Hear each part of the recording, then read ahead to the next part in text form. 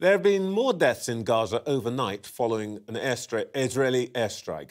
The Hamas-run health ministry there says as many as 73 people died, though that figure is disputed by the Israeli military, who say it is investigating. The Hamas leader, Yahya Sinwar, was killed earlier this week, and the region remains on the brink of yet more conflict, as Israel is expected to strike Iran and continue its invasion of Lebanon. I can speak now to the president of the Palestinian National Institute, Mustafa Barghouti. Good morning, Mr. Barghouti. Good morning to you. You have for many years been an opponent of Hamas. Is any part of you glad that Yahya Sinwar is now out of the picture? Absolutely not. I haven't been an opponent of Hamas or any other Palestinian faction. I was always an advocate of nonviolence, for sure. But in my opinion, the killing of Sinwar will not really help or improve the situation, because Sinwar was not the obstacle to achieving a ceasefire. The real obstacle to achieving ceasefire is Netanyahu. And Netanyahu was seeking an image of victory through killing of Sinwar. What Sinwar gave him is a completely different image, an image of failure, since Netanyahu could not find Sinwar for a whole year. And even when they killed him, they didn't know they were killing him. In my opinion, Sinwar will be perceived as a person who fought for his country and who fought for his people, and not as a terrorist, as the Israeli propaganda tries to confirm. On the other hand, the most important thing here, and you mentioned that in the beginning of your presentation, at this very moment, Israel is conducting a horrible massacre in the northern part of Gaza, where 400,000 people are besieged and starving. Can I just interrupt you for a second? Let us perhaps remember that Mr. Sinwar admitted that he was responsible for what happened in October the 7th, which can only be described as an atrocity, that Hamas is a proscribed terrorist organization, not a government. So there is not really an equivalence here. When you say he was not the obstacle, you may take the view that Mr. Netanyahu is an obstacle, as some people do, but it may also be true that Mr. Sinwar and the group around him also do not want peace. Is that not true? No, it's not true. Because Hamas wants a ceasefire. Why don't they just stop? Why don't they just stop shooting people?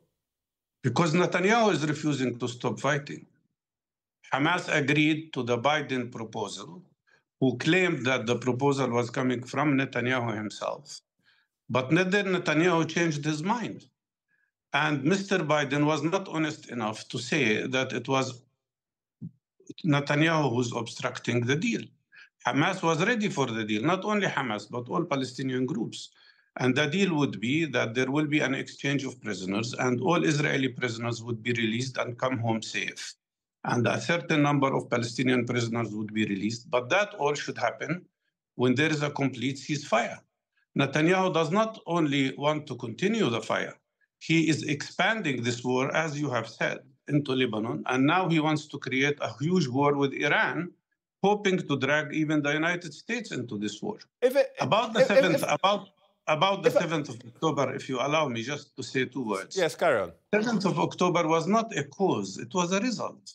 It was a result of the fact that Israel has established ethnic cleansing against Palestinians since 1948.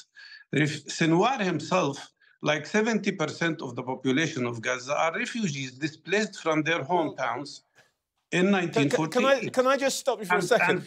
You keep going back to this point, and it seems to me we do have to remind ourselves that on October the 7th, 1,200 people, many of whom were at a music festival, where young people were killed brutally, and we saw that happening because the killers themselves released the pictures.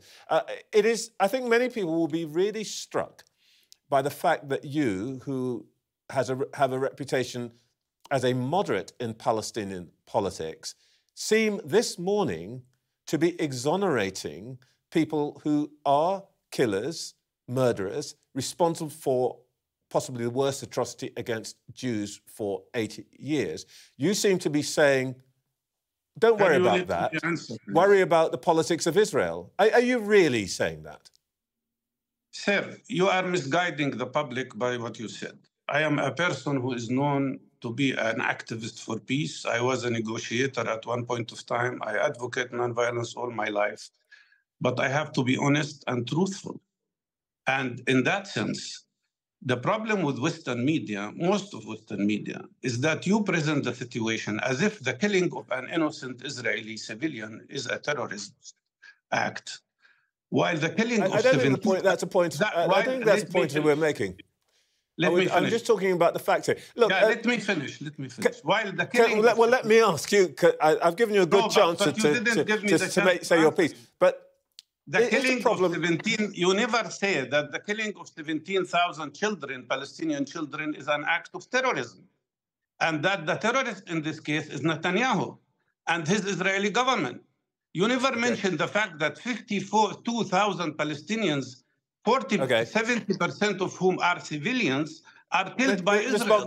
Mr. Barghouti, why do you use double I wish we had more time. You have to use one standard for both sides. Mr. Barghouti, I wish we had more time, but I can assure you we do report those matters all the time. But thank you so much for your time this morning. Okay.